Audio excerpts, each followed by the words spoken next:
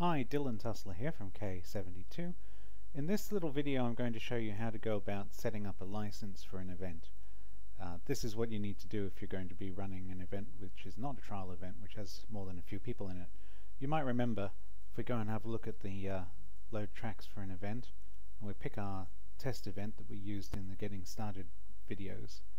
When you come into this event and any other event that you don't have a license for, you're going to see a message like this: unlicensed for this event. You do not have a license for this event date, therefore you won't be able to load more than 3 tracks into this event.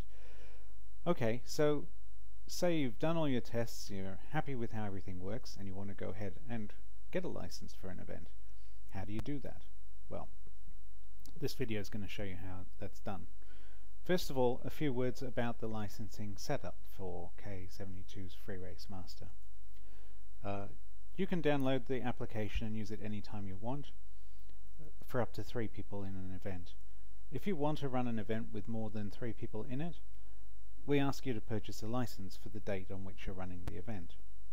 You don't have to purchase the license before you run the event, but you won't be able to load the tracks into the system until you've got the license. So it's not uncommon for us to have organizations that are running K72 FreeRace Master, and they have the race, and then after they've run the race, then they buy the license and they load the tracks afterwards. You can create a location, you can create an event, you just can't load tracks into the event until you got the license. Licenses are date-based, so let's hop over onto the K72 website, and again, this is at the moment on the beta K72 website, beta.k72.com. So you head on over to there, and I'm already logged in up here. You're going to need to log in to do this. If you're not logged in, the system will prompt you to. We're going to go into FreeRace and Purchase. Clicking through to Purchase, here we see the license options that are available. The first thing to note is that you need to type a start date. Well, the start date is the date that the event is going to happen on. If you're just having a single event on a particular date, just type that one date into this field. Our sample event was on the 20th of March, so I'm going to pop that in there. 20th of March 2015. There are 4 different license options available, though if one of those doesn't suit, please feel free to get in touch. A 1-day license is valid just for this date here. The 2-day license would cover this date and the date after, so the 20th and 21st of March. A 7-day license would cover this date and the 6 days after, so that's suitable for week-long events. And a season license lasts for about 4 months. When you've purchased a license for a date, or for a range of dates, you can run as many events as you like on those dates, on as many computers as you like. The license is entirely transferable. So I'm going to go ahead and click on a 1-day license for the 20th of March 2015, and we'll see what happens.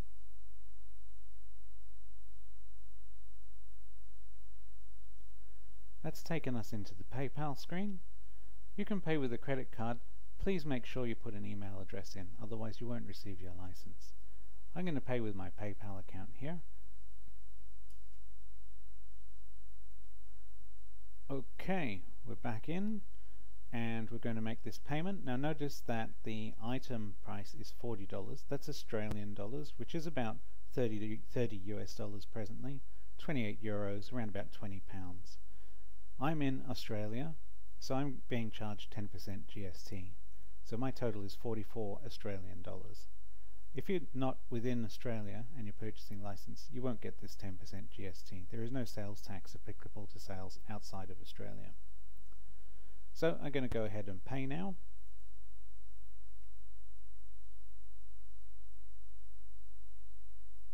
And that's done.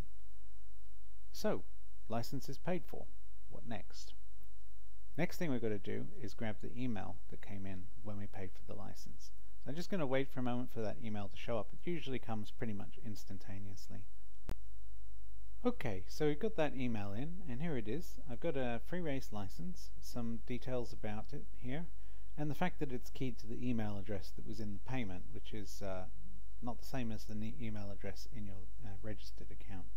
So the PayPal payment is the email address that you need to remember. Here's the license key itself, this block of text, and you can select it by dragging your mouse over it and clicking copy or pressing Ctrl+C on the keyboard, and we go over to the application and go into licenses, enter license key. So here's the license entry window. The license key text gets pasted in here, and the email address that you used to purchase the license with goes here. So dyn@com. And here we go. The license is valid from the 20th of March to 21st of March 2015. So, and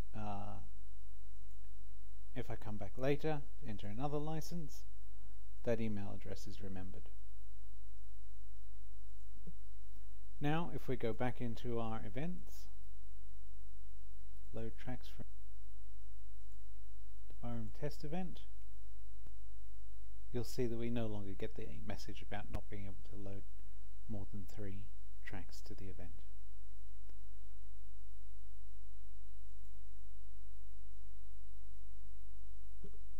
Okay, thanks very much for watching. If you have any questions, hop onto the forum on the website or send me an email. This is Dylan from K72.